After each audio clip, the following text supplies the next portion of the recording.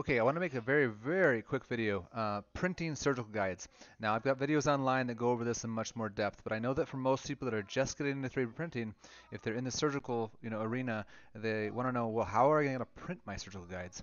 And so there's a lot of information out there, but as a very basic workflow, the way we actually print most all of our surgical guides at this point is the identical across the board for all guides.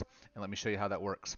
First of all, got three different guides here. Here's a sort of two sectant, posterior teeth, anterior teeth for a posterior guide.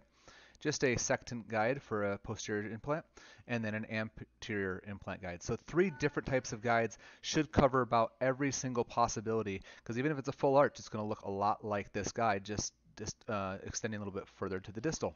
So here we go. All I want to do is I'm going to start with the anterior one because it's the easiest to understand.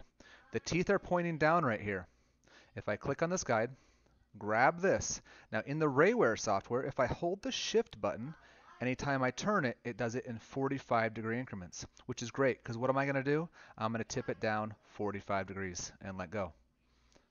I'm going to do that with every single guide. This one, same thing, to the anterior. And then this one, well, this one's upside down because it's a lower arch. So I'm going to go beyond that to 135 degrees. But effectively, it's the same thing. Teeth pointed down at a 45-degree angle. All of them work. Click over here to the supports tab. Make sure they're both on medium. Click generate supports. Generate supports. Generate supports. I'm done. There is no more work involved. You can mess with the default or the road. The road means it's like this little spiderweb looking thing of supports, whereas the default has a big plaque that it sets on. It makes it a little taller, a little more resin usage, but that does not matter. That is the purpose of this video is to show you the orientation of the models.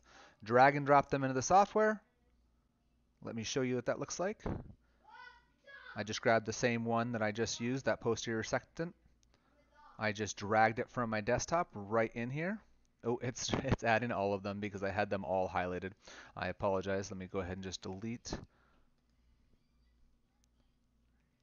And let's just bring this over here. So once again, here's the front of the mouth. I'm always looking for the front. I'm going to hold the shift button and I'm going to lean it forward. Add the supports and you are done, ready to print. So you should not be spending significant amount of time on the software. Now I can hit print and go from here. All right, that's about it. I want to finish up this video. Hopefully this helps.